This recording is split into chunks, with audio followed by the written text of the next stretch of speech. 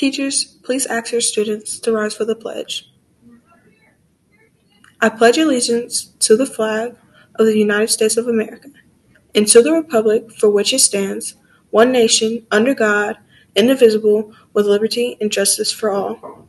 Continue to stand for a moment of silence. You may be seated.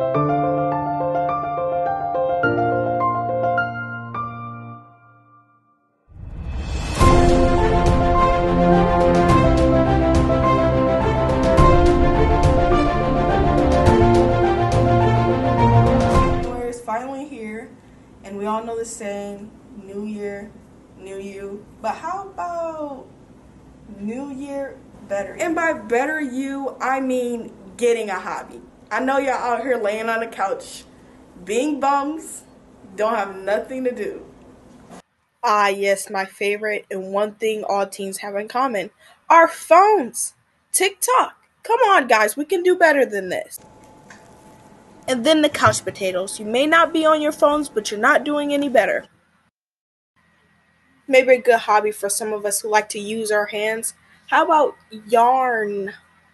Let's do some crocheting or sewing. Something that'll get us away from screen time, you know? For even handsier people, what about skateboarding? No pun intended, but check out her tricks. Writing poetry, creative writing, songwriting. All great hobbies for people who have a hard time verbalizing themselves. I'm sure many of us have seen musicians like guitarists, pianists, and all thought they were pretty good. Why can't I do that? Well, you can if you just learn to. Next up, the control freaks of details. There isn't one art form. Come on, explore, get out of your comfort zone. Just push yourself a little. I know you hate to hear this, but reading is a hobby. It passes time as long as you find something interesting enough. Out of this video, you should have learned one thing. 1, watch your screen time. 2, get off your couch. And there are hobbies, plenty of things that I have not listed, but you can find interest in.